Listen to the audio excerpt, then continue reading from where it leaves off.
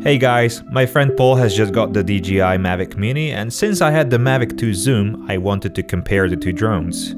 I won't get into technical specs, you can find all of that on DJI's website. What I'm interested in is practicality and video quality. Obviously, the first difference is in the size.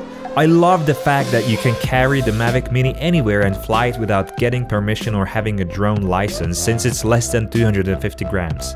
That's why I'd love to have it for every single trip. It's small, compact, and legal in most countries. My first impression when I flew it was, "Oh, that's so sweet." It's sweet to play around with it. However, if you're planning to use it for your videos, well, yes, it has a 2.7K resolution, which is totally fine, but when you compare it with the Mavic 2 Zoom, you can see that there is a big difference in the image quality.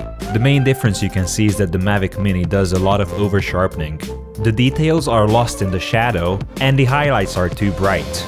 The Mavic 2 Zoom is much softer, you can see the details in the shadows, and it just looks more cinematic. But if I had $400 extra at this moment, I would definitely buy the Mavic Mini, because I would love to be able to fly at places where I couldn't fly with the Mavic 2 Zoom because of law restrictions. And I love the size.